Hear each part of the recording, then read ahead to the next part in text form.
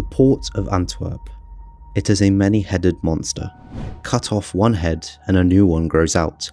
This problem seems unsolvable and is only becoming worse. One of the most important questions many ask themselves is, can this battle even be won? More than 110 tonnes of coke has been intercepted in the port of Antwerp in 2022. Can you imagine how much of the white powder went through without the customs knowing? This is the story about the biggest problem in the port of Antwerp. Because of the seemingly endless money supply smuggling organisations have, it is an uphill battle for law enforcement, police and the government. By the years, these organisations have become lawless and ruthless. Whether it is getting rid of a defence lawyer and a renowned crime journalist, or threaten politicians and even the Dutch king's daughter, these groups do whatever they want at all times. Manolo Tersago is the head of the federal police in Antwerp. His team is responsible for the battle against these criminal organisations.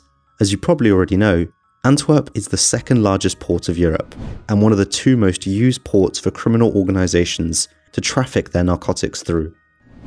Manolo estimated that only 10% of the total supply that is shipped from South America to the port of Antwerp is seized, meaning that the other 90% successfully goes through and amasses the organisations behind the shipments many hundreds of millions.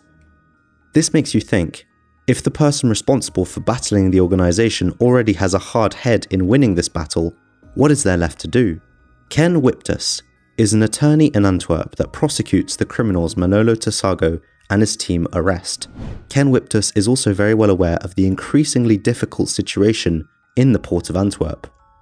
He sees a trend that the organisations are moving smarter and are way harder to catch because of the seemingly unlimited funds they have. In an interview he said, "These criminals have become much more discreet. They don't use regular phones anymore that can be traced. They now use encrypted phones, which are much harder to track. They also don't drive fast and extravagant cars anymore. Now they drive in small old cars. All their money is stashed in countries abroad, and by hiring fiscal experts, they launder their money with ease." All over European ports, more than 200 tons of coke has been seized in 2021. More than 1/3 of that was seized in Antwerp. As South American countries are now also more focused on fighting drug crime in their ports, some shipments are seized before they can even make it on a boat. But it's still a fraction of what is sent. Did you know that there has actually been so much coke seized in the port of Antwerp that they do not have enough ovens to burn it within considerable time? Antwerp's perfect geographical location and infrastructure keep attracting smugglers. However, that's not all. The port itself is extremely large and wide, making it impossible to protect it from unwanted visitors. Furthermore, there are many direct lines between South America. Containers are processed very fast, and as icing on the cake, only a fraction of the 11 million containers passing through the port are scanned, meaning the vast majority goes through unscanned and potentially stuffed with coke. Meanwhile, the manufacturers of the coke in Colombia, Peru and Bolivia are producing more than ever before. For the farmers, the coca plant is often the only profitable thing they can grow to earn some money. Governments have tried to give these farmers money and other resources to grow something else than coca plants, yet to no avail. After the farmers met with people from the government, just moments later the cartel came by and offered them double of whatever the government had just offered them to keep producing coca plants. The farmers also do not really have a choice, as they are typically in territories claimed by the cartels. We can all imagine what these cartels could do to you if you do not cooperate. According to the DEA, cartels can produce 2 million kilos of coke each year. Some suggest there might even be an abundance of the powder at the moment. However, if that is the case, cartels can leave their supply for years without touching it in order to keep the prices controlled. There have been indications that cartels have offered less supply to the market in the hopes of driving the prices up. Supply and demand is also a high importance to the underworld, just like any other economy. The street value of 1 gram of white powder in Antwerp is €50. In 20 years, this price has not changed. Not necessarily because of fluctuations in price, but simply because paying with a €50 bill is the easiest. Can you imagine a dealer with a wallet full of change for his customers? I sure can't. Deals have to be done fast and discreet. Paying by card is not an option either.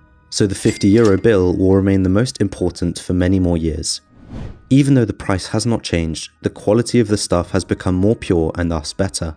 According to the analysis of the DEA, powder in Antwerp is 87 to 90% pure in most cases.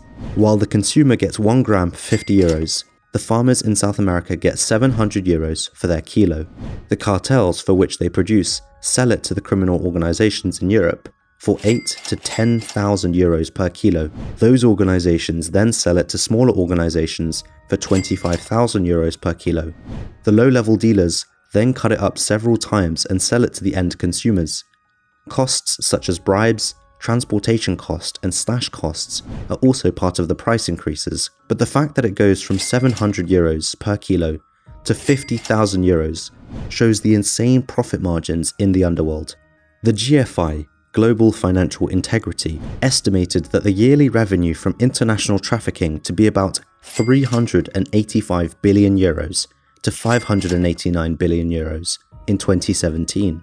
It has only grown over the years, and most likely will keep growing in the future. So what is really the solution? You can conclude that the import in the port of Antwerp is impossible to battle. The large amounts of money earned make it easier for the drug lords to buy the necessary protection they need in order to stay out of the hands of law enforcement.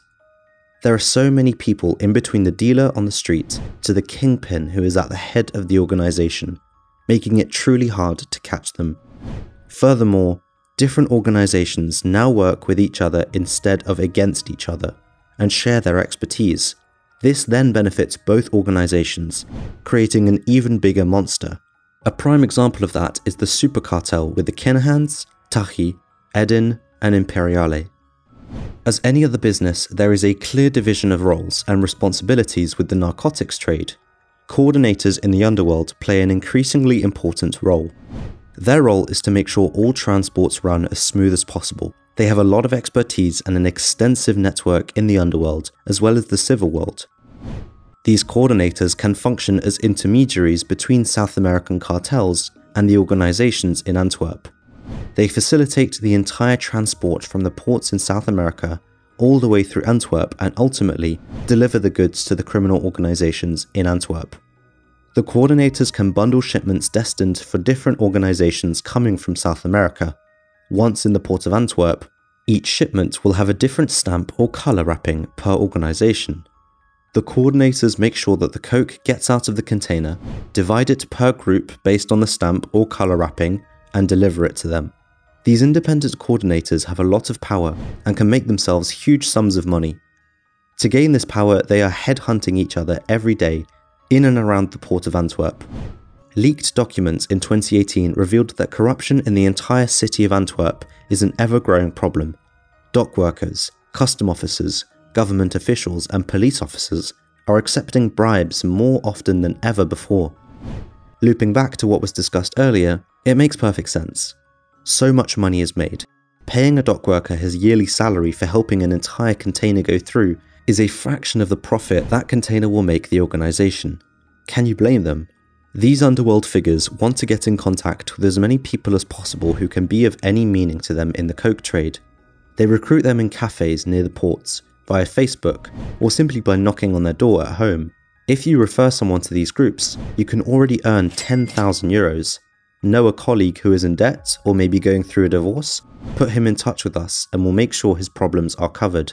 A truck driver can earn anywhere between $25,000 to $75,000 just for moving one container. This is a 3-minute job at most. Who can say no to that? But this is how it works if they voluntarily want to work for a drug organization. As you can imagine, this is not always the case. Often these dock workers, custom officers, government officials and police officers are left with no choice. These organizations know exactly what these people can do and mean for their drug trade. They simply just threaten them. We know you can do this for us, so you are now working for us. If you don't comply, you are in trouble. We know where you live, we know who your wife and kids are. Saying no is absolutely not an option.